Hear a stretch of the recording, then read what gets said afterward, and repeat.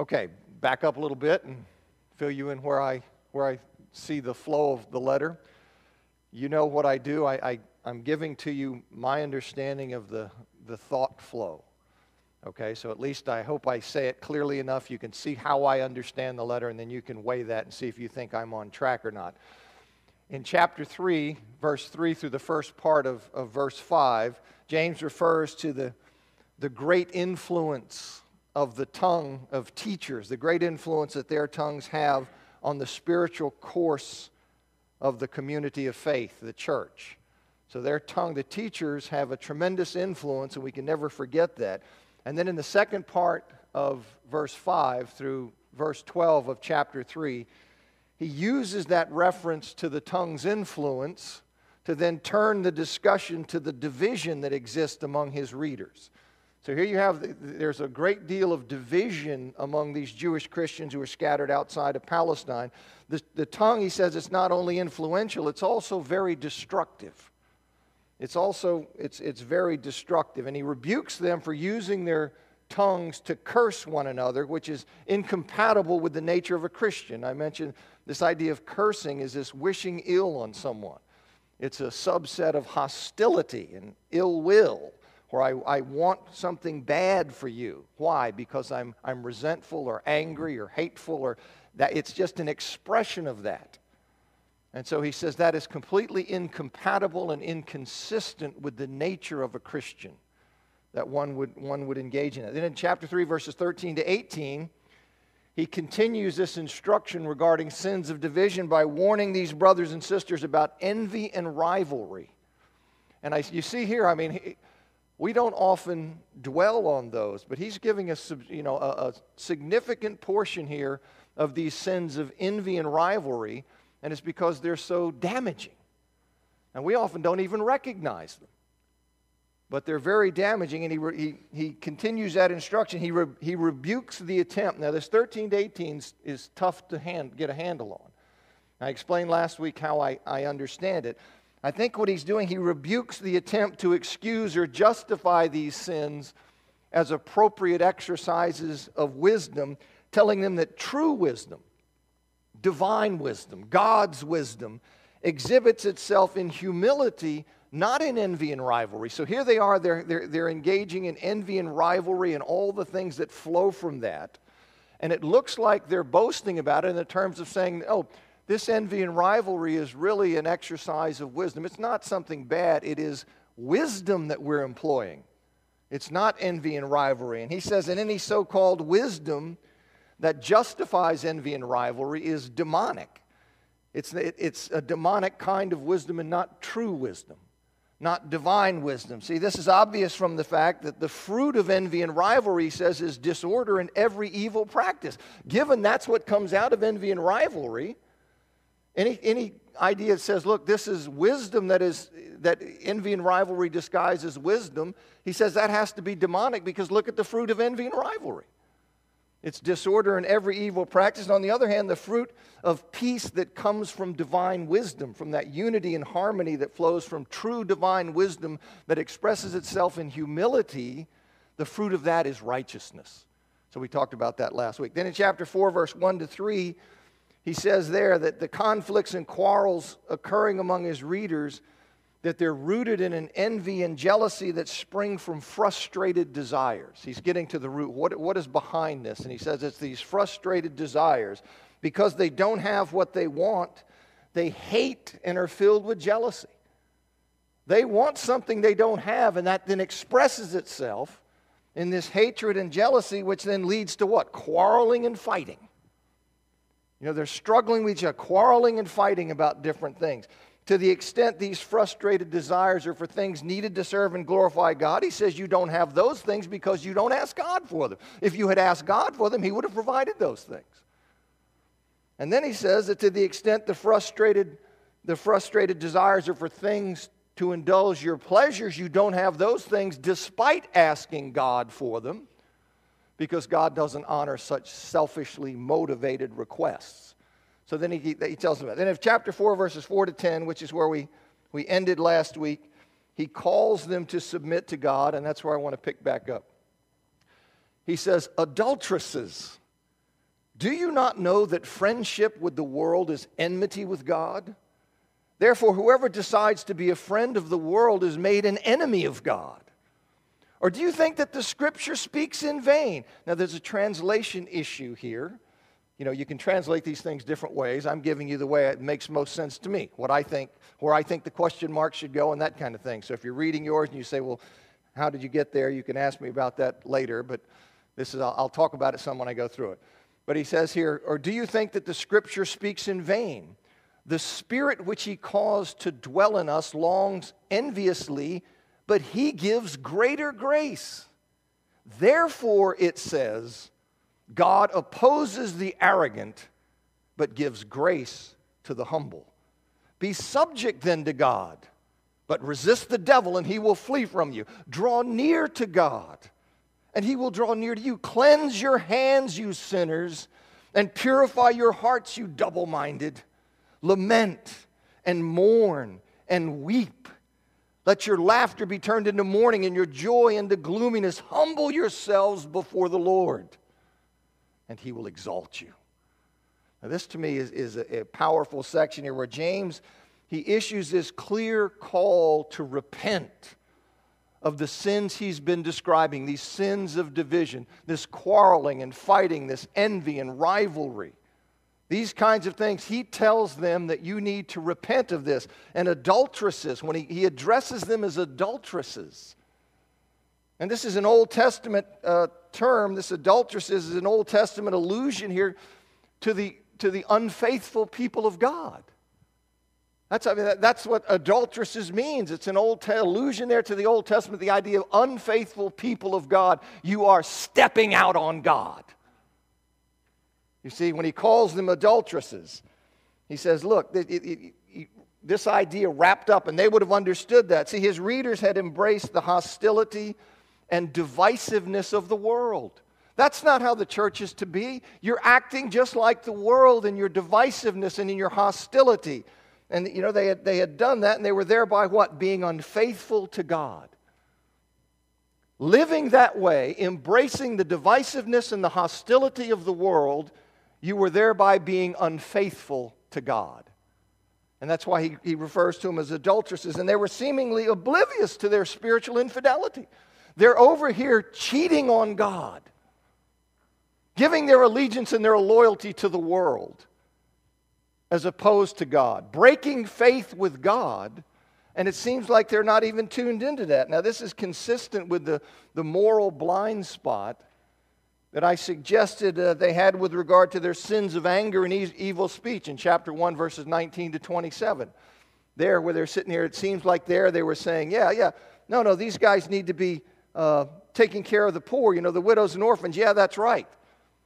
And that they weren't really tuned into their own blindness, in their own pollution with the world, and James calls them out on that. Now, he tells them plainly that whoever decides to befriend the world is made an enemy of God.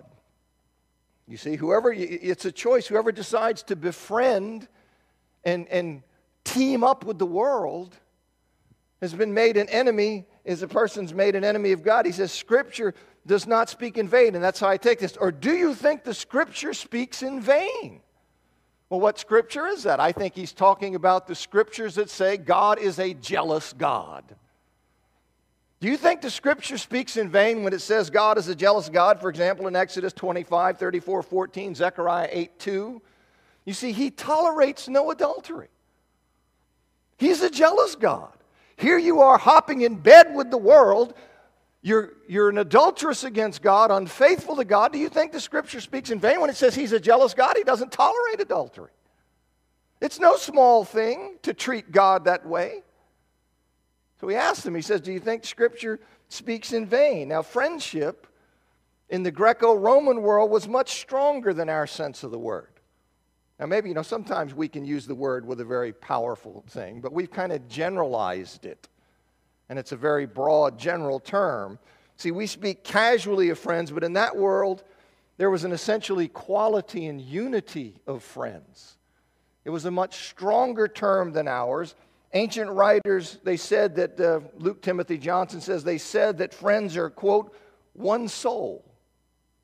You can find ancient writers referring to friends in that concept that way, that they, quote, share all things in common, end quote.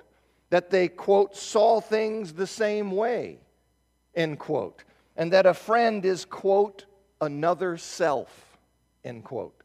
So you see something of the bond and the closeness and the unity. So when he sits here and says, when you become friends with the world, when you come over and embrace the world consistent with the concept of friend, when you do that, you're an adulteress because you're being unfaithful to God. Now that, to me, puts new light on John 15, verses 14 and 15, where Jesus says, you're my friends if you do what I command. I no longer call you servants because a servant does not know his master's business. Instead, I have called you friends, for everything that I learned from my Father I've made known to you. So I just like that, the idea when you see something of the depth of friendship in the Greco-Roman world, then you see this idea of Jesus employing this and saying friends. I just like it. Now Douglas Moo comments in his commentary. There are a number of commentaries I look at. Douglas Moo is a well-known New Testament scholar. I like his commentary a lot, and I like a lot of them. But he says, we have no evidence that James's readers were overtly disclaiming God and consciously deciding to follow the world instead, but their tendency to imitate the world by discriminating against people, dishonoring the poor man, by speaking negatively of others, chapter 3, 1-12, by exhibiting bitter envy and selfish ambition or rivalry in 3:13-18, and by pursuing their own destructive pleasures, 4:1-3, amounted to just that. James, as it were, wants to raise the stakes so that his readers see their compromising conduct for what it really is. God tolerates no rival. When believers behave in a worldly manner, that demonstrates that at that point their allegiance is to the world rather than to God. Now see, this is a thing that we have to be willing to say these things.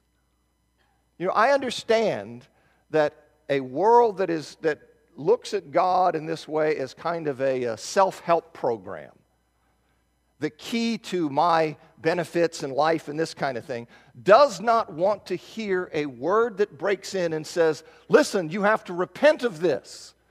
This idea, this affair you're having with the world has to stop. Well, people don't want to hear that. But is that the test, whether people want to hear it? Or is the test, has God said it and we need to present it? You see, that has to be.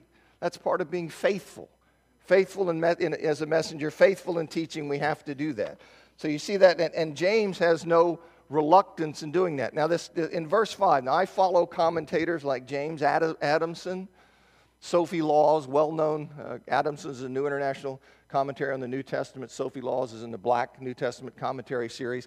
I follow them in understanding pneuma, the word spirit, and seeing that as the subject of chapter 4, verse 5b, the second part of verse 5, as the subject and identifying it with the human spirit. So you can translate these things different ways. I see this as he says, or do you think the Scripture speaks in vain, ? Referring to those texts that say God is a jealous God. Do you think those Scriptures speak in vain? And then it says the Spirit, I take that Spirit as the subject of this sentence, and I understand it with these other commentators as referring to the human spirit. And he says, the Spirit which he caused to dwell in us longs enviously, but he gives greater grace. You see, so in my view, James is saying that, listen, despite your characteristically human affair with the world, through envy and its related evils, in other words, when he says our spirits long enviously, the human spirit that God has given us longs enviously, meaning our spirits gravitate toward the world. Enviously has these negative connotations for it. So I think he says, listen, your characteristically human fact here, characteristically human affair with the world through envy and its related evils, your spirit gravitates toward that. But despite that, you see, God is willing and able to provide grace that is sufficient to overcome that sinfulness. In other words, he says, look, the Spirit which he calls to dwell in us longs enviously. It gravitates towards these things. I understand that, but But He gives greater grace. See, He provides a grace that is able to overcome that sinfulness.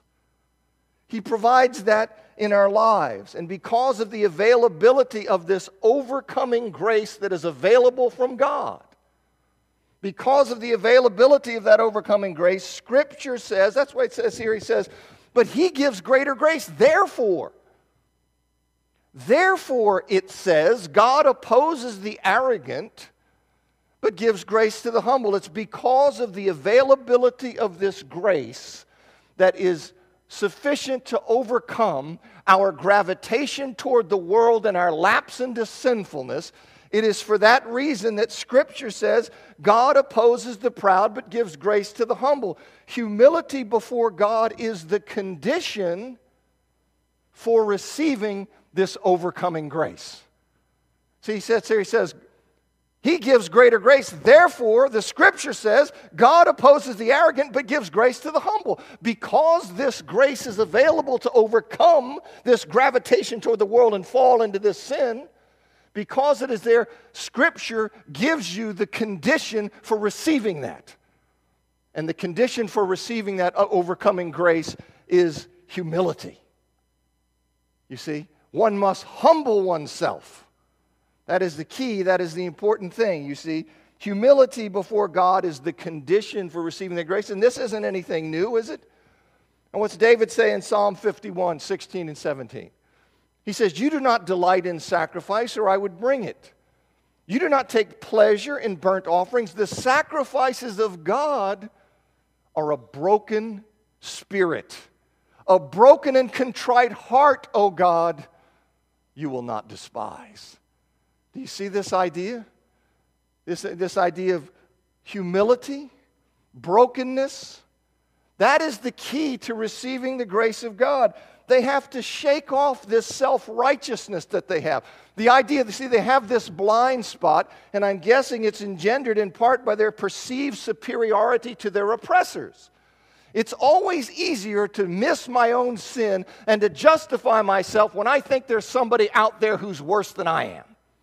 You see, so I'm looking at these people who are jumping on me, and I can point out all this stuff. They don't care for the poor. They're not doing this. Look how they're breaking all these things and all that. The whole time I have this tremendous blind spot to my sins of division, my sins of hostility and evil speech. All of these things, envy and rivalry, that he doesn't, that they don't or aren't able to see or are not seeing. You see, so they have to shake that off. James says, look, you have to shake off this self-righteousness engendered, I think, in part by their perceived superiority to their oppressors. And what do they have to do? They have to humble themselves before the Lord. They have to humble themselves before the Lord. That's what He calls them to do. They're engaged in all these sins of rivalry, envy, all of these things. And He says, you must repent. You have to humble yourself before the Lord. See, through repentance, they will receive what? Exaltation by God's grace. Humble yourselves before the Lord, and He will exalt you. You see, I mean, this is the idea. None of this kind of stiffness and no, resist. Here comes the Word of God breaking into your life, calling you out, identifying your sins. Now, what is your response to that? Who's James to write that way? Who's he to say that kind of thing? Or is it, I'm the man? Is that it? You see, and that's what he's saying to them. That must be the response when the Spirit of God, the Word of God, drives into your heart. Don't fight it off. You must open your heart and be convicted. And then what do? You humble yourself before the Lord. You see, you come before the Lord seeking mercy and forgiveness. No arrogance, no attitude, no who do you think you are? You know, I'm really not that bad. But just mercy, Lord. Mercy. Do you see that brokenness? Brokenness. That's what he tells them. He says, listen, that's the key. And then he says in 11 and 12, he says, do not speak against one another, brothers. He who speaks against a brother or judges his brother speaks against the law and judges the law. And if you judge the law, you're not a doer of the law, but a judge. There's one lawgiver and judge, the one who's able to save and to destroy. But who are you to judge your neighbor?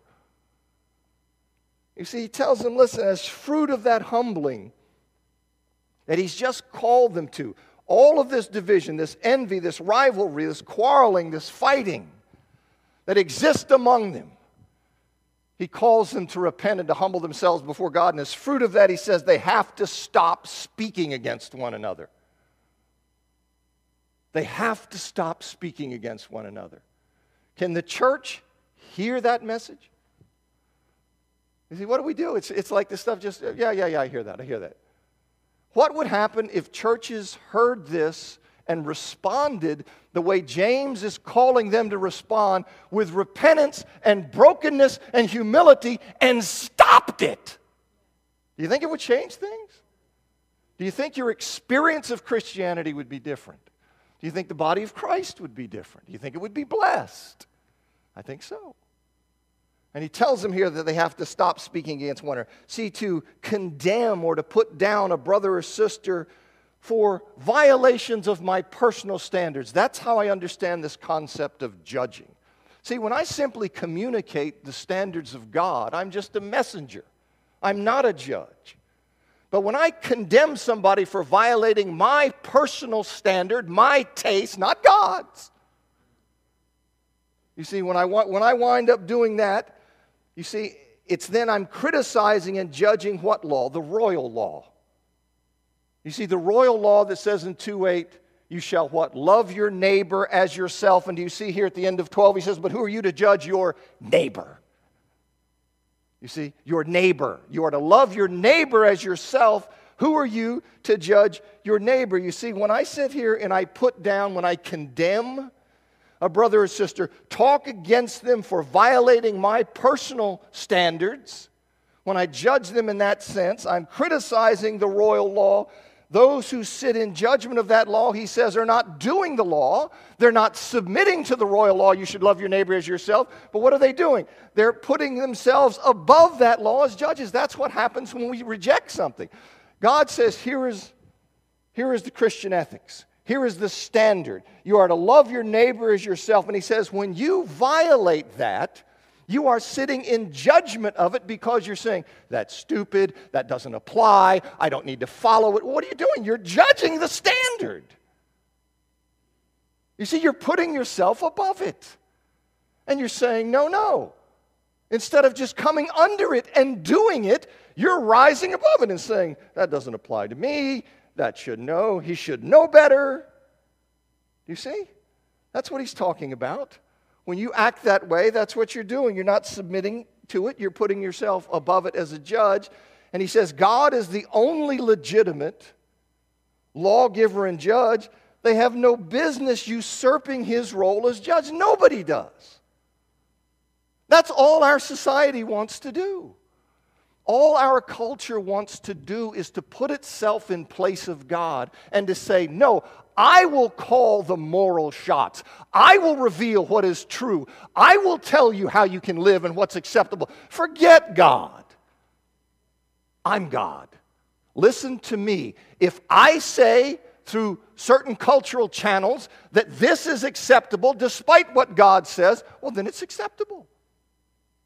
Well, what are they doing? They're judging God. They're saying, no, who are you in this standard? I will take this standard and throw it down and say that standard is not enlightened. That standard doesn't come up to speed. That standard is from olden age. And I'm going to judge it and say I have a much better path. Listen to me. Okay, there's only one lawgiver and judge. You see? Only one. And it's God Almighty. And so we need to submit to him. You see? We need to submit to him and not wrangle with him and fight and say, no, this is how it is and I want to do this way. He says in 4:13-17, come now, you who say, today or tomorrow we'll go to this city and spend a year there, carry on business, and make a profit, who do not know the course of tomorrow. What is your life? For you are a mist that appears for a little while and then vanishes. I always think of steam coming out of a kettle. This is your life. He says, what is your life? For you're a mist that appears for a little while and then vanishes. Instead, you ought to say, if the Lord wills, we will live and do this or that. But now you boast in your pretensions. All such boasting is evil.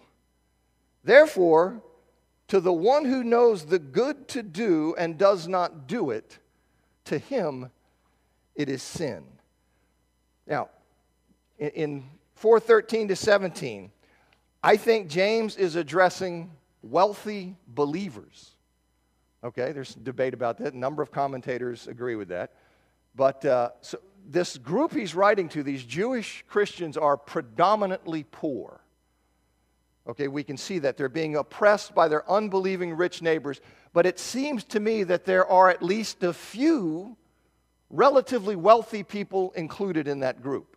And I think he is addressing them here. He's addressing these wealthy believers who, as demonstrated by the certainty with which they spoke about their business plans, they lived under the belief that they were guaranteed tomorrow.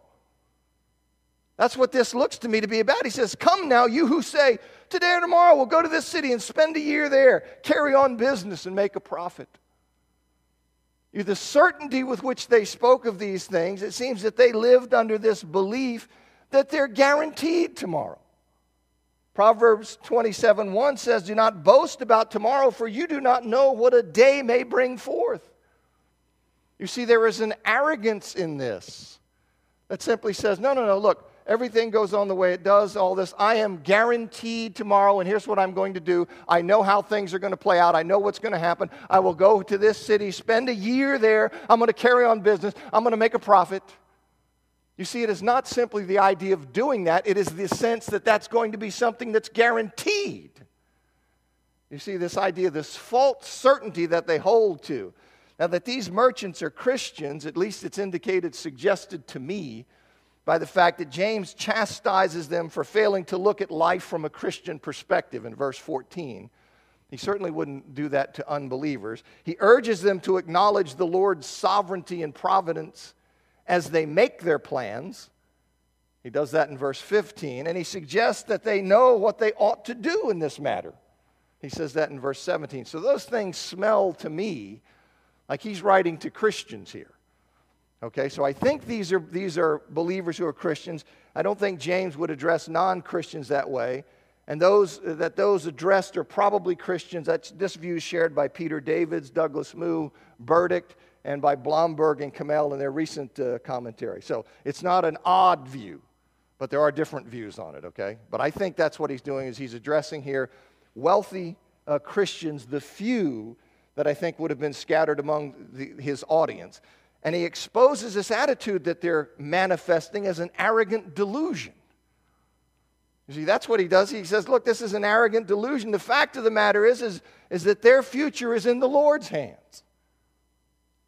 Everybody's future is in the Lord's hands. And to boast as though the future is in our hands is evil. To think that we control the future and that we're the ones who have the power to determine the future is evil. Douglas Moo says in his commentary, he says, the world is not a closed system. And this, of course, goes against post-Enlightenment modern thinking. This puts you in the troglodyte class in terms of how our society looks at things. But this is biblical. You see, he says this world is not a closed system. What appears to our senses to be the totality of existence is in fact only part of the whole. This life cannot properly be understood without considering the spiritual realm, a realm that impinges on and ultimately determines the material realm in which we live day to day. You see, that's reality.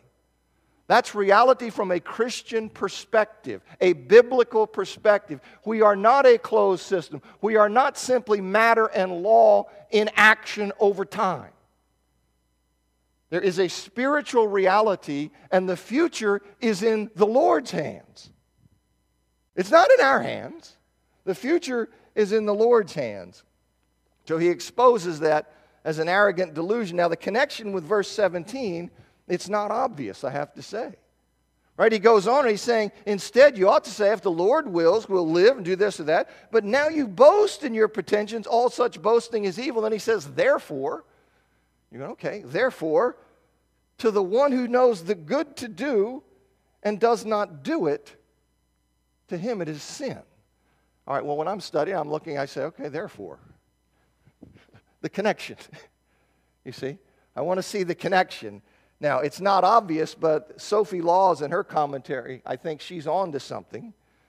Now, given the fact that tomorrow is in the hands of the Lord, and the fact they don't know his plans, they can't justify not acting today on the basis that they'll act tomorrow. Because the future is not in their control, it's in the Lord's hands, and because of that uncertainty, they cannot justify not acting today on the basis that they'll do it or tomorrow they'll get around to it. They have no excuse for putting off till tomorrow doing the good they knew to do. More specifically, helping their poorer brothers. Oh, no, yeah, I'll take care of that later. Later. You see, and they're not guaranteed later. And that's I think, is the point. Now, that may seem like a stretch, but this concept is present in Proverbs 3:27 and 28, especially in the Septuagint version, the translation of that. Proverbs 3:27 and 28, I think this is from the NIV. It says, do not withhold good from those who deserve it when it is in your power to act. Do not say to your neighbor, come back later, I'll give it tomorrow, when you now have it with you. And then the Septuagint adds, for you do not know what the next day will bring. I think that's the connection. Why he goes and says that. And in fact, James has already appealed to Proverbs chapter 3, verse 34 in chapter 4, verse 6. So he's kind of in the ballpark. You see, so I think that's what's going on here. So when he said they wind up saying that, say, therefore, this is what it is. You cannot justify not doing the good that you know you should do today and are able to do today and just put it off. He says, because you don't know what tomorrow holds. You see, so it all ties into that same kind of idea. Then he says in chapter 5, verses 1 to 6, he says, come now, you rich people, weep and wail over your coming misery. Your riches have rotted, and your garments have become moth-eaten. Your gold and silver have rusted, and their rust will serve as a testimony against you and will eat your flesh like fire. Look, the wages of the workers who reaped your fields, which have been withheld by you, are crying out, and the cries of those who reaped have reached the ears of the Lord of armies. You lived a self-indulgent life on the earth and lived luxuriously. You fattened your hearts in a day of slaughter. You condemned and killed the righteous man. He does not resist you. Ooh. I'll tell you, how does that go down? How does that go down in 21st century America? We probably want to cut that out. You can't be saying that kind of stuff. But there it is, sitting there just looking at you. In chapter 5, verses 1 to 6, he announces the fate, now see, of the unbelievers who are oppressing the poor believers. These are the people who've been putting them down, crushing them, oppressing them, cheating them, using the legal system and their power in it to take their property, take their things. And so he lets them know, here's what's in store for you. Here is what's coming for you. He does this, I think, so the faithful, see, hearing the miserable end of these rich, unbelieving oppressors, might not envy their wealth, which is always a temptation, and so that they may gain strength to endure in knowing that God is going to avenge the wrongs done to them. He'll make it right.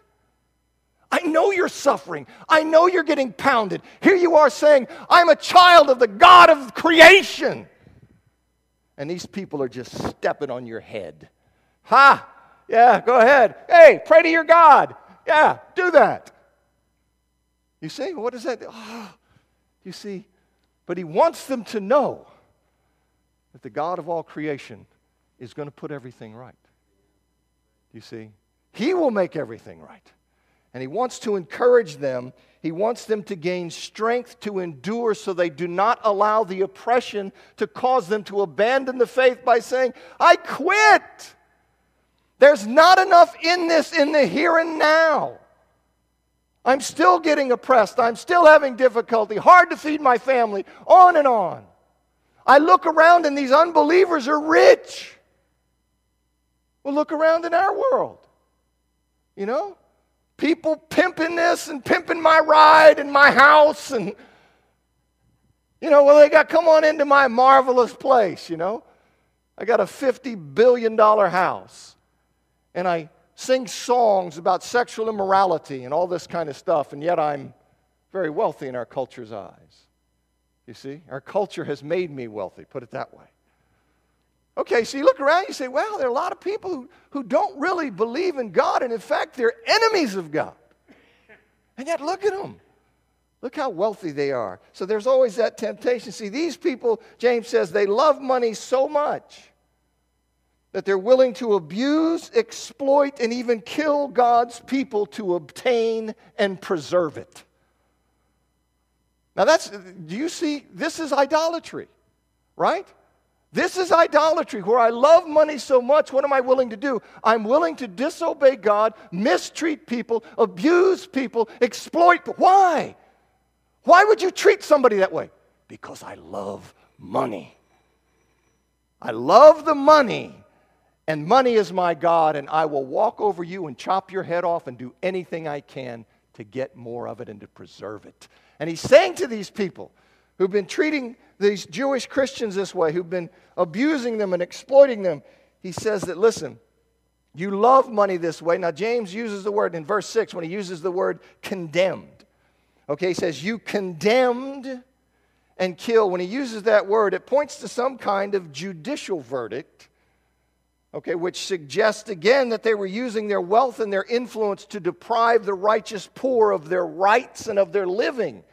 So they had this influence, and they're using this system to come in and just steamroll these poor people and do injustice by them, which God absolutely hates. And the practical outcome of cheating the poor out of their land and of taking away their gainful employment was that the poor would what? What would happen to them? They would starve to death. That's what he means when he says here, you condemn and killed the righteous man. You see, they would kill them in that sense. As was said, and there was a Jewish writing called Ecclesiasticus, not Ecclesiastes, Ecclesiasticus. It's also known as the wisdom of Jesus, the son of Sirach. It's a 2nd century BC Jewish writing. And it says, to take away a neighbor's living is to murder him. To deprive an employee of his wages is to shed blood. You see, it is this idea that James is pulling on. This concept that in your abuse and exploitation of these poor people because you're in a wealthy and powerful position to stomp on them, you did injustice toward them. And in depriving them of their livelihood and their ability to earn and survive, that's what he says, that you killed them. You see? You killed them. And so he's after them full force. They have made a fool's choice. This is what we have to hold in our hearts. They've made a fool's choice. See, though they enjoyed luxury for a time, right? They lived high. Look around you. They were rolling. They lived high. I mean, drug dealers got a lot of money. Right? And that's the big thing. It's all about money. Doesn't matter how you earned it. Anything. As long as I got money, that's the big deal. Well, just look around, and that's what these people had done. They'd enjoyed luxury for a time, but the material things to which they had devoted themselves, they will not last. They won't last. No, but I got a wonderful house. I got a grand car. I got all this stuff. What's going to happen to it? It's not going to last. And he's saying these people have made a fool's choice. They have chosen money over God. And that is a fool's choice, you see. The temporality of these goods depicted by their rust. The temporality of these things depicted by their rust will testify to the foolishness of that choice. I gave my life to things that in the end are what?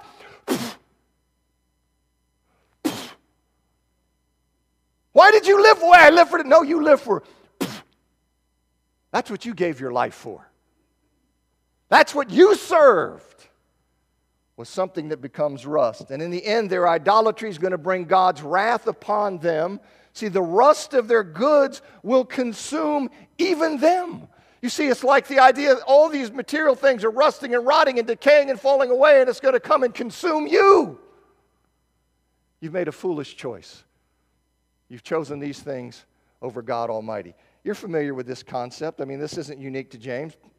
Paul says in 1 Timothy chapter 6, now there's great gain in godliness with contentment, for we brought nothing into the world, and we cannot take anything out of the world. But if we have food and clothing, with these we'll be content. But those who desire to be rich fall into temptation, into a snare, into many senseless and harmful desires that plunge people into ruin and destruction. For the love of money is a root of all kinds of evil. What drove these people to mistreat these people? Love of money, baby. That's what it was. It says the love of money is a root of all kinds of evil. It is through this craving that some have wandered away from the faith and pierced themselves with many pangs. Why did they wander? I want to serve money. What did Jesus say?